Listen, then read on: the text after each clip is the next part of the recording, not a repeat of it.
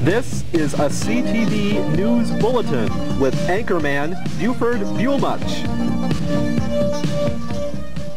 Good evening. We have been closely following the reports of a shark in the Greenfield Park Lagoon. The story first surfaced 2 weeks ago when Pistol Pete the Pirate was interviewed on Tuesday Night Live. And he has joined us once again. He is Captain Hook, Pistol Pete the Hairiest. Pistol, welcome to the program. Arr, Bob, thank you for having me here, matey. Now, you've come obviously from a long way, and we know that after Greenfield Park's Lagoon that you sailed the ocean for a while. How did you ever get back to West Allis for this program? Well, I heard there was a shark over in the Greenfield Park Lagoon, and I took my ship over there and tried to catch it. That's why I lost my hand here.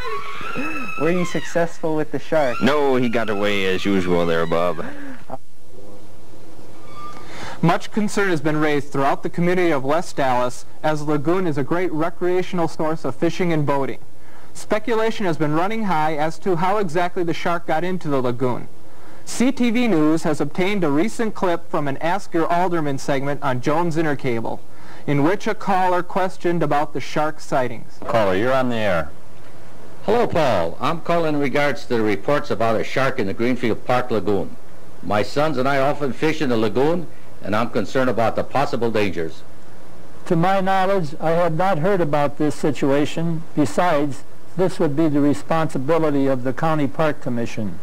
Okay, thank you, caller. Alderman, what would be the ramifications of such a situation? Paul, I'm not at liberty to discuss the matter. Okay, we'll be on to our next caller then. Thank you, Alderman. Other city and county officials have been contacted but were unavailable for comment. Dana Zare is live at the Greenfield Park Lagoon. Dana, what's the situation like out there? Well, Buford, it would seem that the reports of the shark in the Greenfield Park Lagoon are true. And as you can see by the size of the fin, it's got to be at least a 40-foot great white shark. And there's been another interesting development, and that is that the noted shark fighter and noted seaman Pistol Pete the Pirate is here, and it would seem that he's going to intervene in this situation, and we're going to try and get a word with him right now. Excuse me, Pistol Pete. What do you want, you landlubber? Well, we'd like a word with you if we could. Now, we understand that you're a noted shark expert, and we'd like to know what exactly you intend to do to rid the Greenfield Park Lagoon of this menace. Well, I've kind of taken it upon myself to rid the lagoon of this bloody thing. I see. And right now I'm kind of scouting him out to see what he's doing, so it'd be kind of easier for me to catch him, you see. Do you think maybe it'll be easier if we wait until the lagoon freezes over? I don't know. Chainsaws, or? That might be a possibility, matey. Okay. Well, folks, we'd just like to remind you to please stay away from the Greenfield Park Lagoon because it's very dangerous out here, and we wouldn't want anybody to get hurt. That's right. We don't need any amateur shark hunters out here. You end up losing a hand like I did. Okay, thanks a lot, Pistol Pete. Thank you, landlubber. And what was that, Buford? Dana, I have a few questions. Has anyone been attacked by the shark? Well, as far as we know, there hasn't been anybody injured yet. There have been a few close calls, however, people coming out to feed the ducks and whatnot, as you can see swimming behind us here. They reach out to feed them, and that great white shark just, I heard a little old lady yesterday almost lost a hand. It was terrible.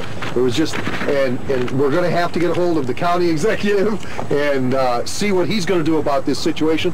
But as you saw, the noted shark fighter, Pistol Pete the Pirate, is here, and he says that he's going to take care of it, and everybody, I'm sure, knows of his great reputation, and I don't think we have anything to worry about. Has there been any speculation to how the shark got into the lagoon in the first place? Well, Buford, as far as we know, now this is just what we've been told so far, but it hasn't been confirmed. We have to check with the Sewerage Commission. What we have heard is that the shark somehow got into one of the deep tunnels and swam upstream, going through all the new construction work that they've done, and wound up here in the lagoon, and we're not quite sure how that could happen, but we will be checking with the county executive, like I said, and as soon as we get those answers, we'll get them out there to the public. Again, please stay away from the Greenfield Park Lagoon, a very dangerous situation with a 40-foot great white shark swimming around out here. Don't come and feed the ducks, please. We don't want anybody to get hurt. Buford, we're going to send it back to you. This is Dana Zare from the Greenfield Park Lagoon. Thanks, Dana. Just a reminder, check the listing on your CTV channel, 13A West Allis, 41 New Berlin, for times on upcoming specials of the shark in the Greenfield Park Lagoon. This is Buford Bulemuch for CTV News.